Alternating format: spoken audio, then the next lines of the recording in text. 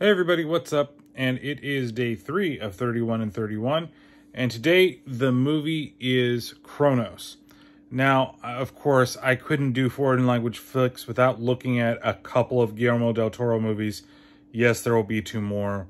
One that I love dearly and one that I haven't seen, period. And this one, which I haven't seen in a very long time. So Cronos, what is Cronos? Cronos is basically, long story short, it's kind of like a weird take on the vampire movie, right? An elderly man with his granddaughter, he owns like a fancy antique shop, and somebody comes in very, very crazily, sees a statue. The person kind of like, I don't know if they break the statue or not, but, he just like looks at it and then he goes away. And so the old man decides that, and his name is Jesus, decides to take a look at it. He finds something inside of it, which is this like scarab, this like golden scarab thing. And that feeds on his blood, but makes him feel younger and more invigorated, though still in the same body that he is. Basically, it turns him into a vampire. That's kind of the thing of the movie. And then there's another old man, that has a nephew that is taking care of him, and he's searching for the same scarab because he's dying, and he wants it so that he can live basically forever, right? And it's like the struggle between the two of them. And over the course of the film, of course, Jesus, he is going and embracing it, but he doesn't know what it's going to do to him. And so a lot of it is actually kind of that back and forth and him trying to understand what's going on. Ultimately, like, he loves what he's getting, but is it worthwhile, right, for everything that's doing? This has really amazing performances in it. Ron Perlman is in it. Ron Perlman is very good. It is primarily Spanish, but it does have English in it as well, especially Ron Perlman. And it's funny with Ron Perlman, when they were filming the movie, they wanted to have Ron Perlman be speak fluent Spanish in this movie, but he couldn't. So Guillermo Del Toro rewrote the role so that he was like an expatriate that was living there. So all his Spanish sounded terrible, and that's how they got away with him not completely speaking Spanish, but he could understand it. So, like, he'll speak English to somebody, and that person will understand what he's saying and say back to him in Spanish. It's very good. This movie is absolutely beautifully shot.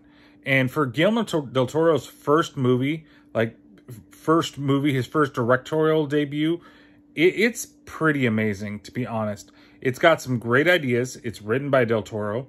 It has beautiful shots. It has great practical effects. I love it when they go inside the little gold thing, the little gold scarab thing.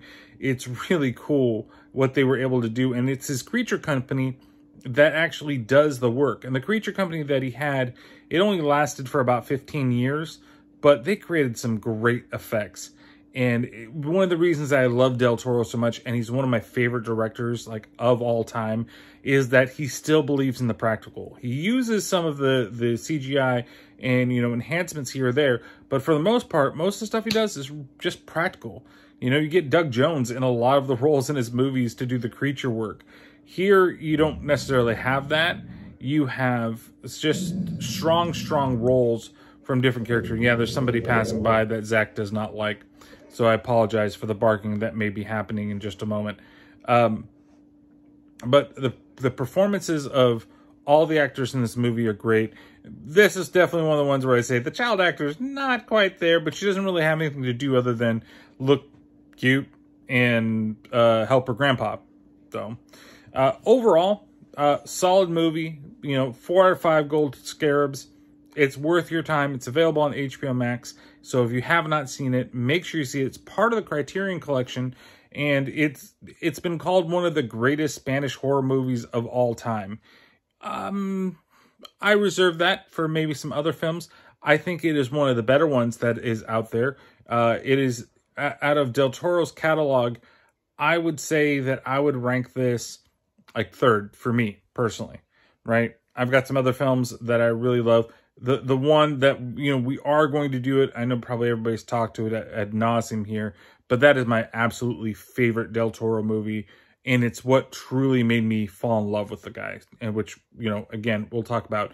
It's weird I'm doing 2 Spanish language films back to back, but I want to see Cronos again. And this is the perfect opportunity to do it. Again, you really have to you have to put a little bit of, I don't want to say disbelief, but definitely because of the time frame. I mean, this was done, I think, released in 96, 95, somewhere around that. And, there's still a little bit of that 90s feel to it. But overall, strong performances, strong cinematography, good story, and definitely worth your time. So thank you guys for watching one of these 3131s. We'll see you tomorrow with, I don't know, maybe another Spanish language film. Definitely not going to go through Del Toro's, but there are 3. There are 3 that are going to be a part of this list. So, but we'll see you then. Make sure to check out the most recent podcast that was released on Red Eye if you haven't seen that already. Make sure to follow the socials and let me know. Have you seen Cronos? What are your thoughts? Leave me a little bit of comments down below. Make sure to like and subscribe if you like the content. All right, I'll catch you guys later on another one of these 31 and 31 mini reviews.